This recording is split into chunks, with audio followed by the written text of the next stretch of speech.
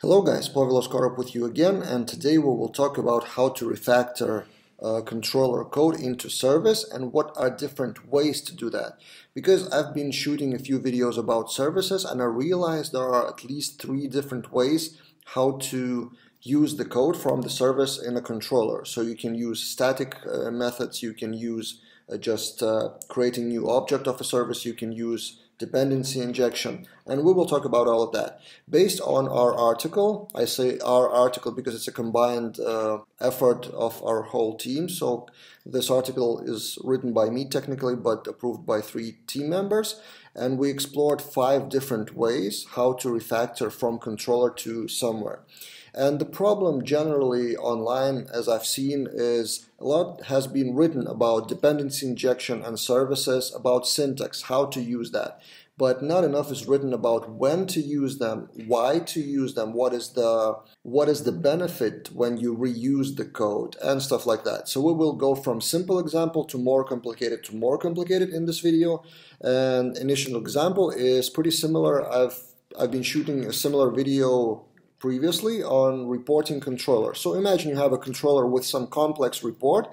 Doesn't matter that much what it does. What matters, it's complex. So 50 lines of code in for each, some complex calculations, by the end of which you have entries array, and you pass that to the view to show that. And first way to refactor this kind of mess from controller to somewhere is just basically copy and paste it into an external class, call it a service, and make a method static. So static means it doesn't have any states, it doesn't have any parameters in constructor, anything, just basically it's a helper method, just namespaced by object-oriented programming theory. So you have app services namespace, create a class there inside of it, and you create a function getTransactionReport, which returns the entries that you need. And then in the controller, you just call that service and call a static method, so you don't need to create any objects, pass anything additionally. You just pass the exact parameters you need, you get the entries and use them. So this case should be used if your service method can be a simple kind of calculation method or helper method without any additional parameters.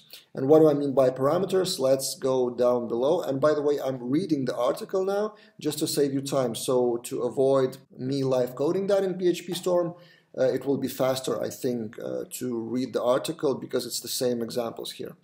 Second way is to actually create service object with non-static method, which means that there's no static here, but then in the controller you have this. So you have to actually create the object of that service, and then you can call that method without static. So instead of those 2 colons, you have arrow.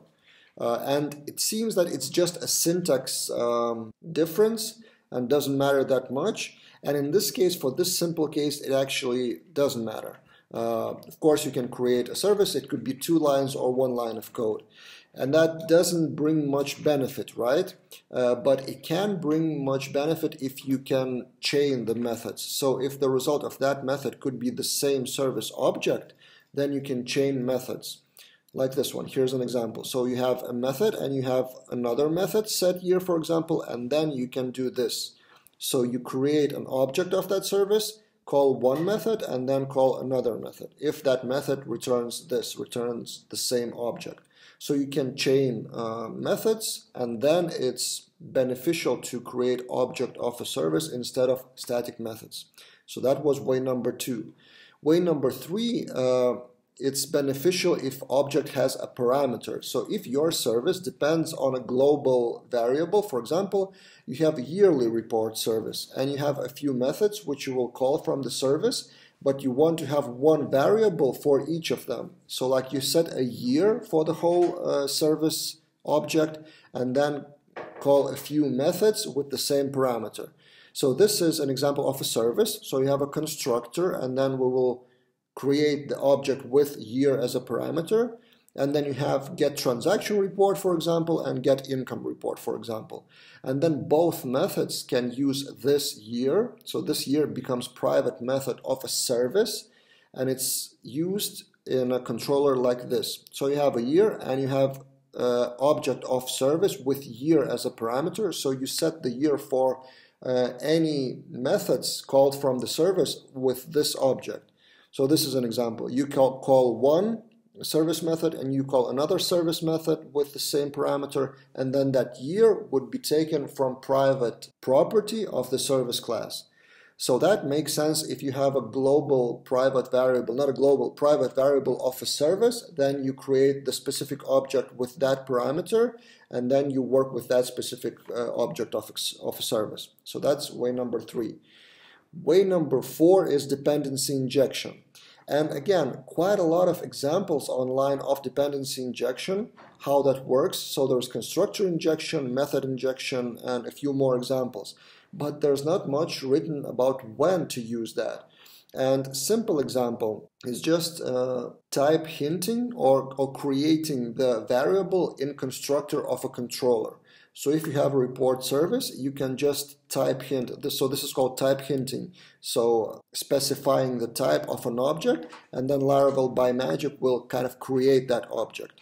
And then you can use this report service in all the methods of your controller. So this makes sense if you have a few methods in the controller itself, like 3, 5, maybe more. If it's 2 methods, then it's questionable. So this is pretty similar to the static method from the very first example. You just create report service, and instead of doing report service : get report, you do this report service. So that doesn't bring very much benefit to compare with static class. It does bring benefit if you have, as I said, a few more methods in the controller itself. So to avoid repeating yourself, you just create a constructor injection and type hint the service. But on top of that, you can also inject the service into a method. So just do index report service, but that doesn't really bring much benefit because, well, there's no repeating. So it's only one method and you use it inside of the method. So in this case, you probably would be okay with calling static method. But finally, when it does make sense, dependency injection, it makes perfect sense. And this is the topic which I haven't found really well written online for Laravel specifically. When to use dependency injection, how is it beneficial? And it becomes really beneficial when you program to the interface. So if your service implements some kind of interface which can be changed by another service, which implements the same interface. And let me give you an example here. So for example, you have report service and yearly report service, and you want to change them. For example, for some cases you want to have report service used, and for other cases you have yearly report service. Then you create an interface, so just a class with a set of rules for both services. So basically both services should have get transaction report method. And that is just an interface. It's empty. It doesn't have any implementation. And then every service should implement that interface, implement that method get transaction report. Yearly report service depends on year and implements the same method get transaction report. And then in the controller, you type hint not the service, but type hint the interface. Basically, that means that controller should expect some service which implements that interface. Not sure, I hope you're following and I hope I'm making myself clear. If not, then shoot the comment below and let's discuss. Maybe I should reiterate on something. So anyway, you type hint the interface, and in fact, in this case, it would throw an error because we don't really specify which service to use. And that is specified externally in App Service Provider. In App Service Provider, this is the main benefit. So you can bind, it's called binding. So you can bind a specific service to a specific interface and also do some logic around that. So for example, for local environment, you want to use report service, and for production environment or wherever, you should use yearly report service. More examples like this one could be payment provider, different local or remote environment. For unit testing, for example, mocking something like creating a service for local testing specifically and stuff like that. So basically, dependency injection makes perfect sense if you have an interface, a few services or a few classes that implement that interface, and then in your controller you use the interface as a parameter and specify which service to use, And the main benefit is you can interchange, you can change the service in App Service Provider by basically just changing one line or changing the environment. So yeah, that's it. A long article, 2,000 words, but I hope it's kind of clearer for you when to use what. So if you want to move your code from controller to your service, to some external class, these are 5 main ways how to reuse that, how to create object or use static classes and stuff like that. Hope it was helpful. If you want more on this topic, let's comment below and let's discuss, and see you guys in other videos.